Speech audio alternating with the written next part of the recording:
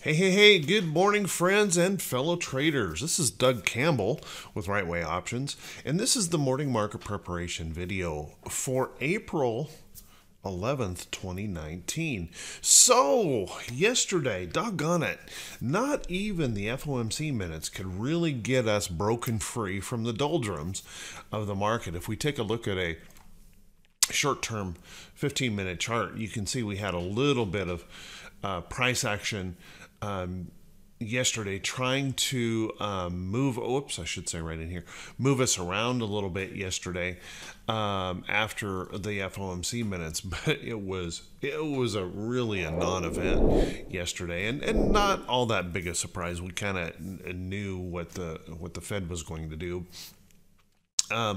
If we take a look at the market itself, we're still holding these really bullish patterns. You've got to admit that these are still bullish patterns, and we're holding above support levels here in the Dow. Now, the Dow is struggling because of Boeing. Now, Boeing, if we take a quick look at Boeing is just kind of serving as that anchor. It's, imagine that ship trying to move forward, and it's dragging this great big giant anchor that just can't seem to get things going here. Now, what's going to be really critical, I think, for the Dow is we need to see this hold support. If we see the diamonds starting to break down, if we break through this really key level here of support, if Boeing breaks down through there, that's going to make it really difficult for the Dow to perk back up. If we can hold support here, if Boeing can hold on to that support, then I think we have a better chance of the Dow coming back up and showing us some positive signs. So if we take a look at that Dow, that's what's happening here. We're just kind of pulling that Boeing along. It's just serving as that boat anchor, and we're dragging it across the sea floor, trying to break free and get something moving here. So right now, I think we're in pretty good shape as long as the diamonds can hold above that key level of 260. If we were to slip down below there, we could have some trouble. So let's kind of keep an eye on that. Let's take a look at the SPY holding up well. Yesterday, a little bit of a perk up right at the end of the day, trying to show some bullishness. And this morning, futures are also trying to get a tiny little bit of lift in the pre-market pump anyway, just trying to show a little bit of sign of life here. What's really going on is we're just kind of camping out here. We're stuck in a little bit of a trading range, and we're holding in a bullish pattern. So there's nothing wrong with this chart. We just have to be patient and wait, find out which direction this market wants to go.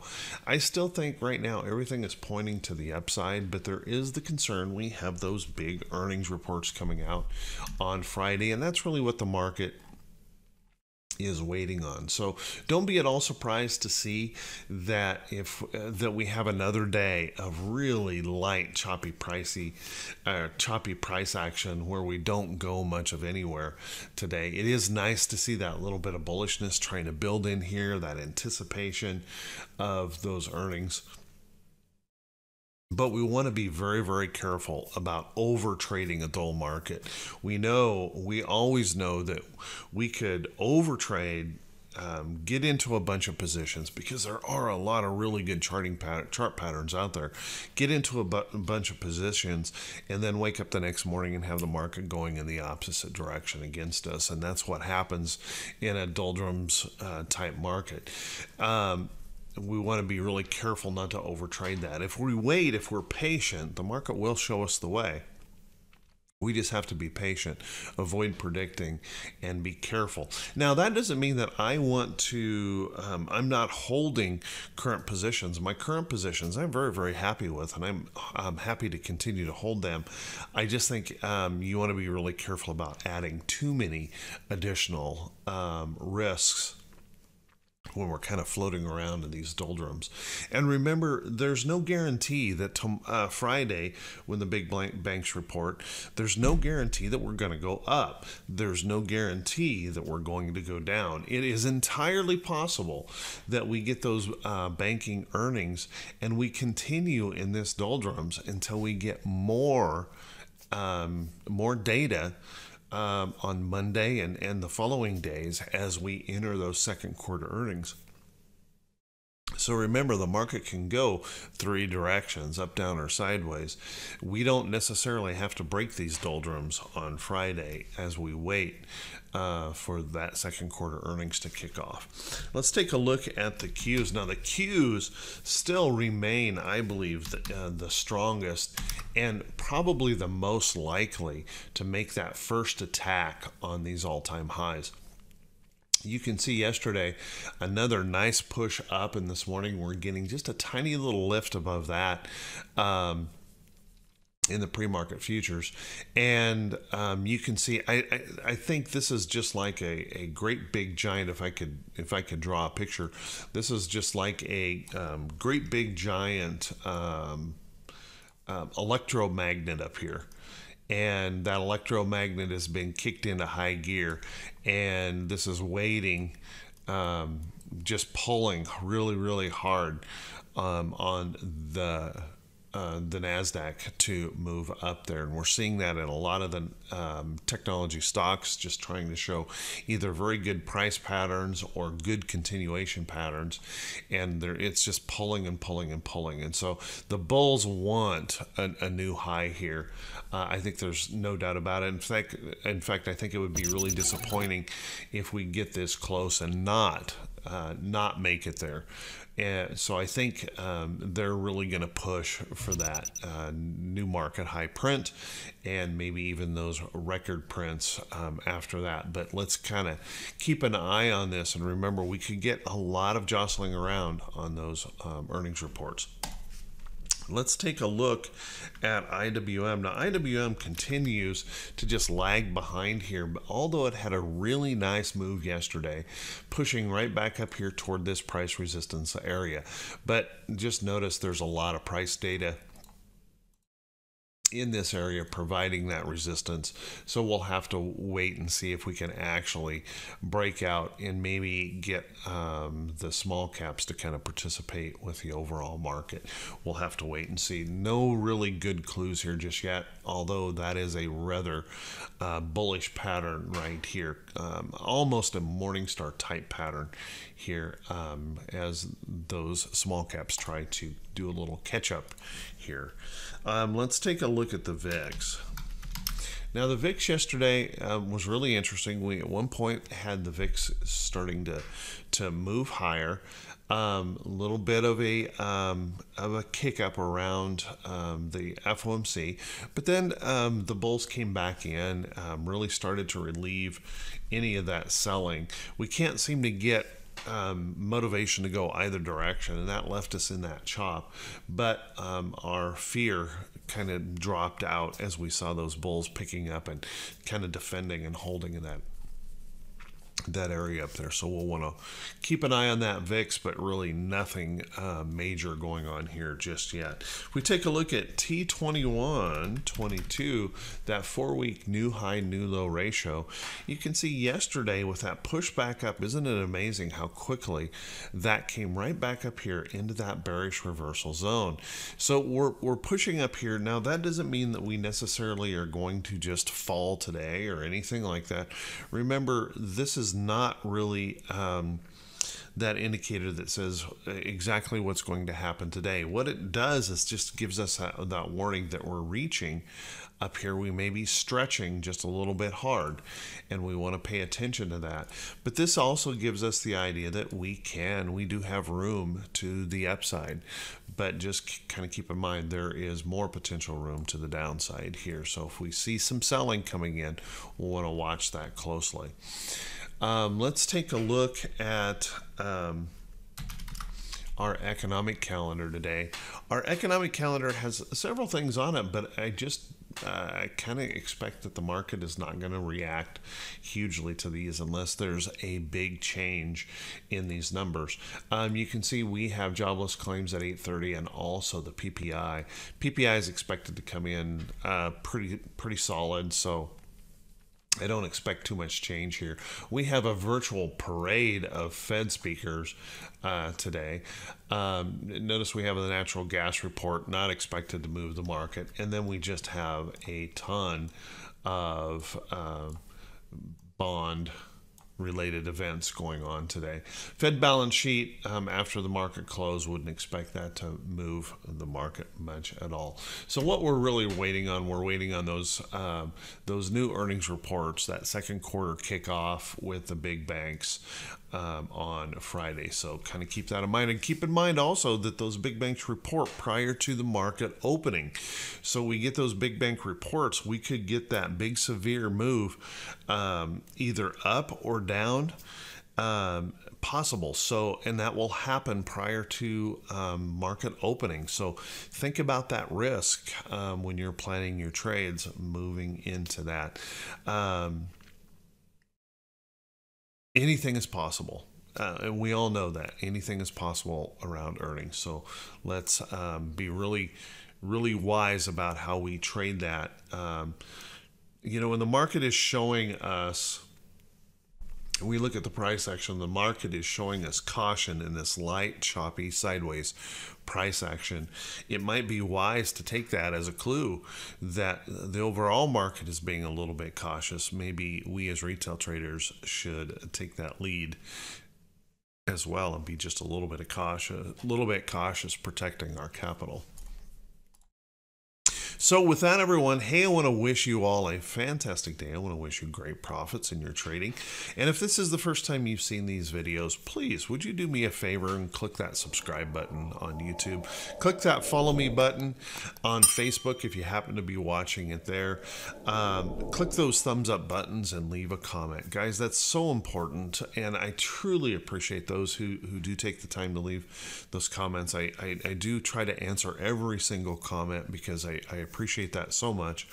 That really helps these algorithms show these videos to more people. So thank you very much for those of you who do take the time to do that. Also, remember, you can click that share button and just share this video over on Facebook and Twitter or wherever. Share it with any of your friends and family. If you find it helpful, perhaps they will as well. And we can spread this idea of market preparation to more folks and being prepared for your market day. So let's take a look at some charts that are setting up for potential trades. Boy, there's quite a few of them setting up for trades. Take a look at Activision. ATVI, really nice pattern. Now, this is a pattern we call the rounded bottom breakout. If you don't know what the rounded bottom breakout is, kind of watching these videos, you can figure that out, or take a look at the other videos on the site. I have a bunch of training videos on the site that's free to everyone, where we talk about the rounded bottom breakout pattern quite a bit.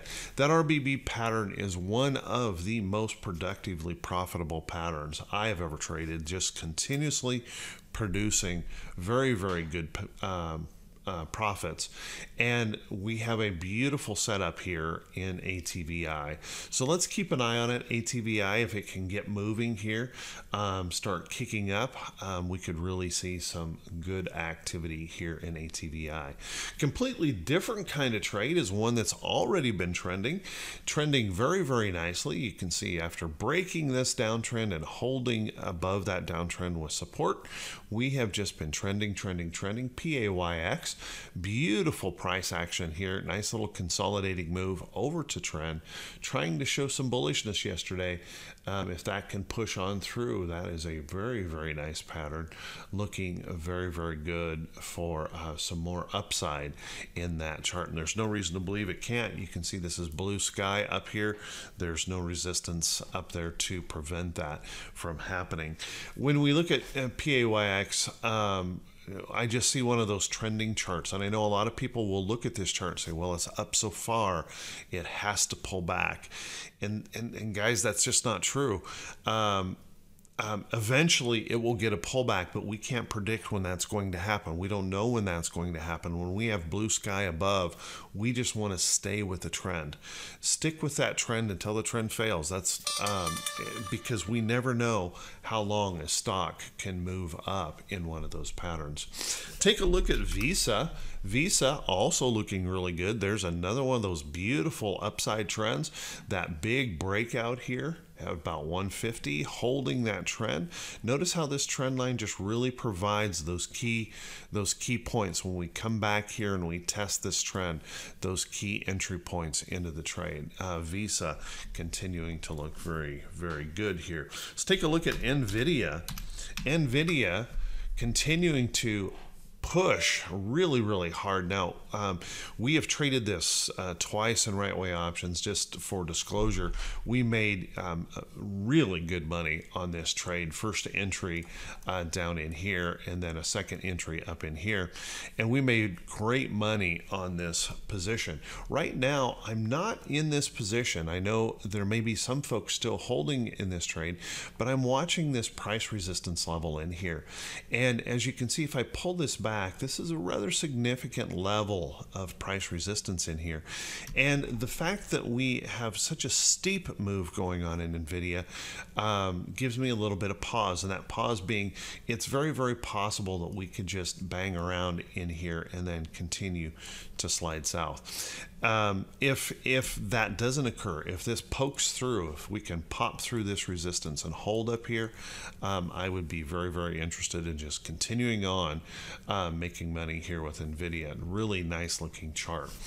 Also, you might want to take a look at Cisco. Cisco, a really nice trending pattern. This is one, years ago we just called these a stepper, and as you can see, we're just climbing these steps, moving up, and we have set up the next step right here. And yesterday, nice little bullish pop here on Cisco, suggesting more upside. Now, if we take a look, and this looks like one of those blue skies, but if we take a look at a bigger picture and pull this back, you can see Cisco's got some resistance up here to deal with in these all-time highs.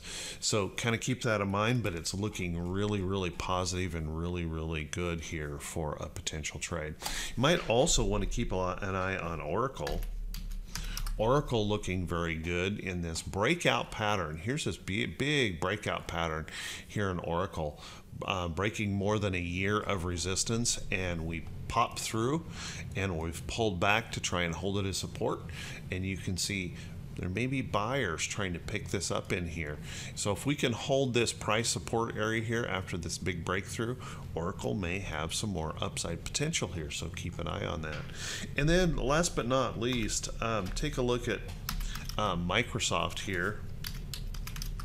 Microsoft is one of those companies that tends to rally toward earnings, and you can see we have, whoops, my tool changed on me.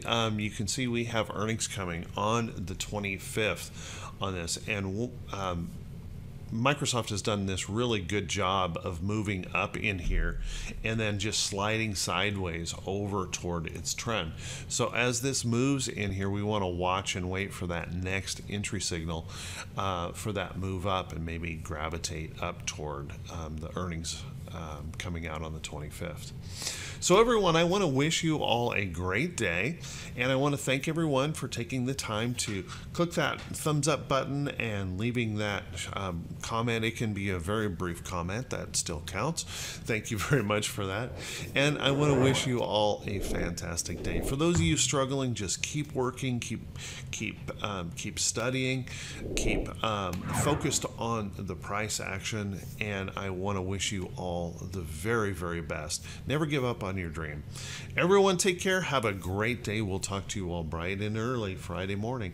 Have a good one.